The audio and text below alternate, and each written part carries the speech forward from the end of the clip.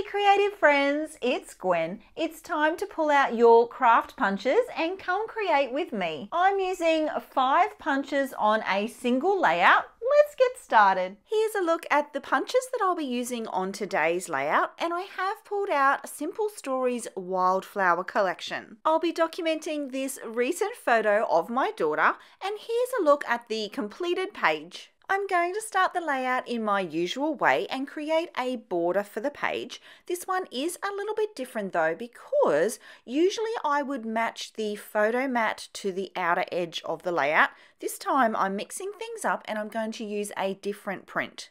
I wanted to show you this because usually I would recommend that those two elements match. It's a really easy hack to get a consistent look, but it doesn't mean you always have to do it that way. What I am going to do is bring that pattern paper into the center of the layout in a different way. But first, I need to show you this. This is punch number 1 for today's layout, and I am not just punching round circles with it. I'm going to use it to create some layered elements for my background. I've cut a strip of paper that is exactly the same width as this circle, which is 2 inches, and then I thread the paper through the punch so that I can create a rounded edge on the end. I'm going to end up adding 3 of these, but this first one you'll notice is the perfect match to the frame for the layout. I'm going to be sure to incorporate this early so that I can get that consistent look. On to the next punch, and it is also a circle one, but it is much smaller. I'm going to use it to take a notch out of this next paper layer. I'm just adding interest here, and what will end up happening is I'll create a little bit of a pocket for the left-hand side of my layout. One of the easiest ways that you can get more use out of your paper punches is by just adding a punch here or there within your paper layers. Adding these seemingly small details can really make the page look more complicated than it is. I've used this collection quite a bit now, so I do have quite a few paper scraps and strips and bits and pieces, and I am actually just working with those to create a lot of the layers here. And if you're ever looking for any of the supplies or tools that I use, be sure to check the description box below. So let's talk layout design. This one is going to be quite linear. I am just going to stick with all of these paper strips that I'm working with and build things up from there. Now at this point, nothing is stuck to my background, and I have a reason for that. If you've been watching for a while, you will have probably guessed why. I'll get to that further on in the video. First of all, we need to use some more punches. I'm going to mix and match prints for this layout. I did find a striped paper that I'm going to use in the background there, and then there was this really pretty pink check or gingham print, and I'm going to use my edge punch to just decorate one edge of this paper. This is one of my favorite punches because I feel like it's never going to go out of fashion. It's the kind of punch design that will work on so many layouts. I'm going to add that into my paper layers using my tape glider, and then as I position this, I realize it was ever so slightly too long. So I am just going to trim off the smallest amount off of that top edge there. I do really like to have my paper layers sitting really close together, so I'm going to trim this one just a little as well. That's better. See how they sit together much more closely now? It's time for another punch, and this one is similar to a corner rounder, but instead of just making the corners basic and round, it actually adds this really pretty decorative detail. I'm going to use it on this paper as well, and that's going to help the page feel consistent because I'm repeating elements. If you ever add an element to a layout and it feels a little bit out of place, don't be super quick to discard it.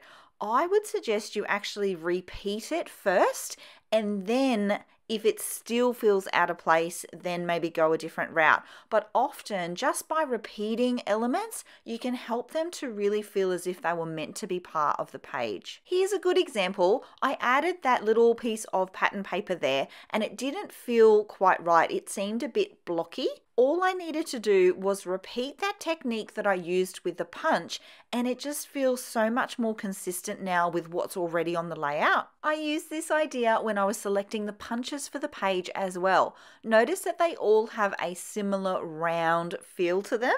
That is not by accident. The bones for the layout are now in place, so we can get on to the pretty embellishments. I'm going to go with 2 floral clusters, and I found this bow. I'm all about them bows, so we need to find a place for it. Here's a look at the next punch I'll be using, and this one I wanted to use as an embellishment piece. I knew I wanted to add some floral clusters to the layout, so why not add in some extra little punched out leaf shapes? So for this layout, I'm going to work on 2 embellishment clusters. The first will be the smaller one, which will be in the top right hand corner of the photo. The second cluster will be on the left hand side, and it will fill the front area of that pocket. I'm going to squeeze in my title there on the left as well. So for the clusters, I am going to work largest elements to smallest, and I am going to start with a couple of large floral pieces. I do have to audition things quite a lot. Often it's really just a matter of me testing out everything until I'm happy. Things are getting serious because I'm gluing stuff down. I really like how that top cluster nestles into the corner there, and the bottom left hand one is looking good too. I am going to lock in the position of the bow, and a reminder that none of this is actually attached to my background yet. So I am thinking at this stage that I need to vary the size of the embellishments that I'm using. Everything that I have used so far is quite big. And do you know what goes perfectly with florals? Butterflies, of course. So I'm going to find a couple to add to the layout, and then I'm going to look for some smaller leaf elements that I can use to fill out these floral clusters. The leaf punch that I know that I want to use is actually quite small, and I've struggled in the past to match it with florals that have really large leaves, so I need to bridge that gap. I need to have a really big mix of sizes in the leaves to make it seem like they fit. You'll see here the ones that I'm adding now are a fair bit smaller than the ones that came on that original die cut. The ones in my punch will be slightly smaller again. Okay, so it's time for my title, and this photo was taken on the day that my daughter got her L plates, her learner's permit to drive. So I thought this little sentiment here, wild and free, would be a perfect fit. This is the first step for her towards getting her driver's license and all the freedom that comes with that. It's so exciting for her. It's quietly terrifying for me. This is the season that I find myself in, so it is best to enjoy it for what it is, and it's always so nice to document these memories. I was really struggling with the placement of these leaves, and I couldn't figure out why until I realized that that particular print that I had punched them out in, I haven't used that anywhere else on the layout. So going back to my idea of repeating things, I thought, you know what, let's repunch them out of a similar print to what I've already used. And that made all the difference. They were standing out far too much in that other pattern paper.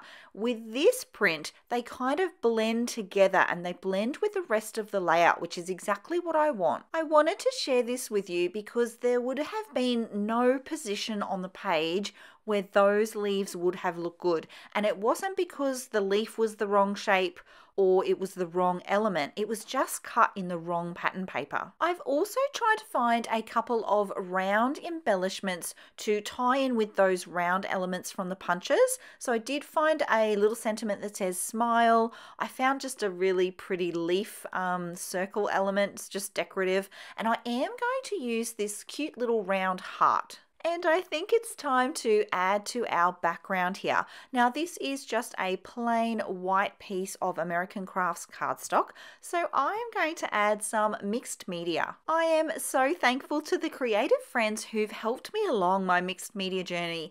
This whole concept, this idea of building the top part of the page first and then adding the mixed media, it came from you guys. I read and reply to every comment on the channel, and I am so thankful for all your tips and tricks and advice. You really are the best. So I'm using Distress Oxide and I have this Happiest Color of Yellow, Fossilized Amber, I think it's called.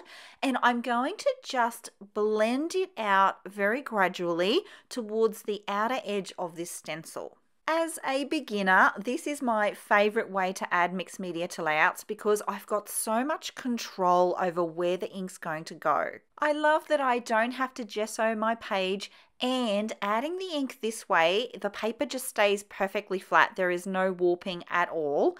And how pretty does that look? I love how the yellow fills in that empty space in the background, and look how perfectly positioned it is.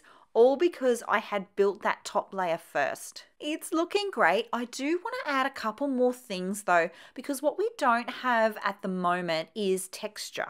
To fix that, I'm going to add a couple of round brads that come from the collection. I've also added 2 little tab elements. They've been punched out with a tab punch, and I'm going to lift them up and try and make them a little bit layered as well. The brad elements are a good choice because they add a different texture. They're made of like metal and acrylic, but they are round, so they are consistent with all those other round elements that I've added to the page. And here's a look at all the close-up details. Thank you so much for being here, my creative friends. If you like the way that I scrapbook or the way that I chat about the way that I scrapbook, I would love it if you give this video a thumbs up. If you're looking for even more ways to use your craft punches, be sure to watch this video next. It's full of tips, tricks, and ideas that I'm sure you will love. Thanks for being here, my creative friends, and I will see you all in the next video. Until then, bye!